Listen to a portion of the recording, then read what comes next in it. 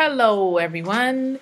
Welcome to my blog. I'll come up with a fancy name for it, one day. Or if you have a fancy name that you think that will help me out, comment below.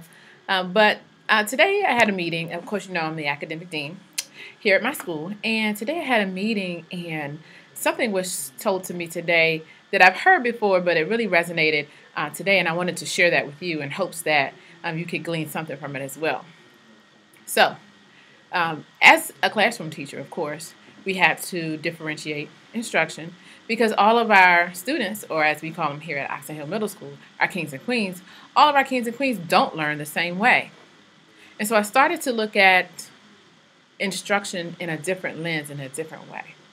So, of course, we also have educators who also learn a different way and are on different levels of their content knowledge, their pedagogy, their classroom management, all of these things. And so I started to look at principalship and being an administrator as still being in the classroom. But my classroom is made up of educators and parents.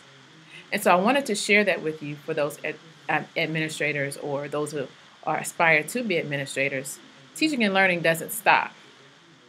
Although we're not putting up bulletin boards, we're still grading papers. We're still doing informal observations. So remember to differentiate that instruction or differentiate the ways that we interact with our students, with our kings and queens, who for us is our teachers and our parents. And so I just wanted to encourage you today, and I'm sure that your boss or your superior is also using that same differentiation with you, because we all have things that we can build upon, but remember their strengths and remember their weaknesses, and remember you too have strengths and you too have weaknesses. Thank you.